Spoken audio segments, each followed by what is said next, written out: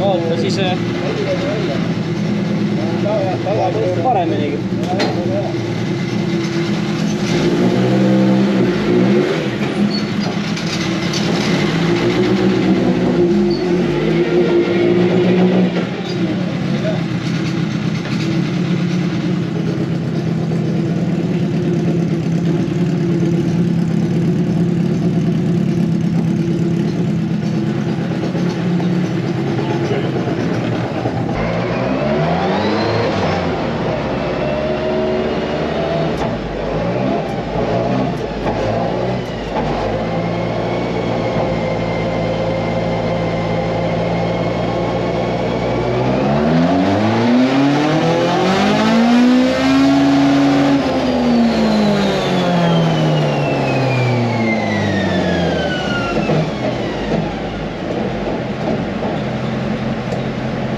Hoian ise seda või?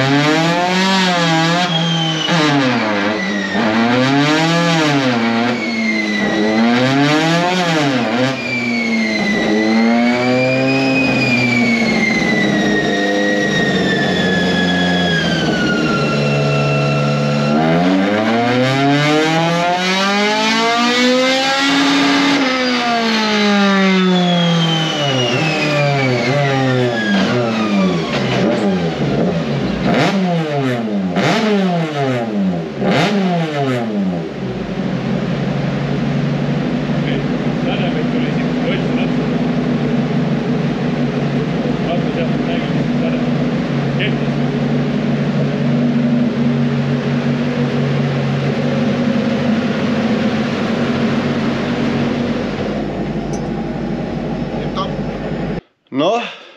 saime auto valmis. Põhimõtteliselt siit väike õppetund, et kui te sõidate võidu, siis tegelikult tasuks iga kevad peale mootorihooldust või siis isegi võistluste vahel korraks dynost läbi käia ja vaadata, kas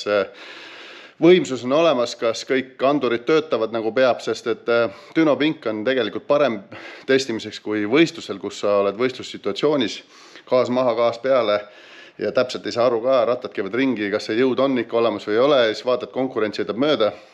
Ja selle auto puhul oligi kahtlus, et mingi jama on. Eelmine aasta olid sirge peal nagu kõrval, siis sellel aastal enam jõudu nagu ei ole. Ja vahepeal on ainult mootori hooldus tehtud ja mille käigus siis tegelikult oleks pidanud veel paremaks see jõudlus minema, aga minu asi oligi, paneme dynopinki, tõmbasin tõmbe, vaatasin, et kõik ei ole nii. Ja autol, millel oli 271 hobujõudu eelmine aasta, oli nüüd 230 hobujõudu järgi. 40 hobujõudu oli puudu ja see sinine joon siis ongi siis tänane mõõde, esimene ja üleval otsas kukub täitsa ära, alt oli midagi oli, tundus, et olemas seda sa tegelikult ei hooma nii hästi, aga kui sul sirge peal keegi ära sõidab, siis sa saad aru, et siin üleval peab puudu olema. Ja väikse tuuniga ja vea kõrvaldamisega ma sain selle jõu tagasi, mis oli eelmine aasta ja isegi natukene boonuseks peale ja üleval otsas siis veab veel paremini piireni välja ja võiks isegi piiret tõsta, aga mootorehitaja on sinna seadnud maksimumpöörded ette ja sellest me üle ei lähe. Mis siis häda oli? Häda oli tegelikult väga lihtne, seal oli vahepeal vahetatud käigukasti, mootor,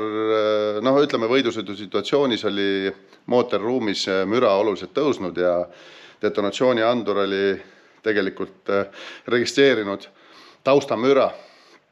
ja detsibelli threshold tabel oli siis liiga madal ja me täna hetkel veel ei tea, kuna me pole veel eelmise aasta logisi vaadanud ja kuna mina võistluse käigus ise logisi selle autol ei vaata, siis nüüd tagantjärgi vaatame, laseme need logid saata, vaatame, otsime üles, millisel hetkel see jõud siis tegelikult selle autole ära kadus. Ja kuna see oli vale müra, siis andur muudkui keeras süüdet maha ja keeras niimoodi maha, et selle autol oli põhimõtteliselt 6, 7 ja 8 kraadi vähem süüdet siin üleval otsas ja tal ei saanudki jõudu olla. Nii et tegelikult oli pisi asi, ma tegin siis väiksed korrektuurid ka mujale, vaatasin funktsioonid üle, turvafunktsioonid ja paari tunniga oli meil rohkem jõudu kui eelmine aasta, nii et nüüd tuleks tegelikult natuke tihemini sellel silma peal hoida ja vaadata, kuidas ta edaspidi käitub, aga mina olen optimist ja klient oli rahul, nii et siit väike nipinurk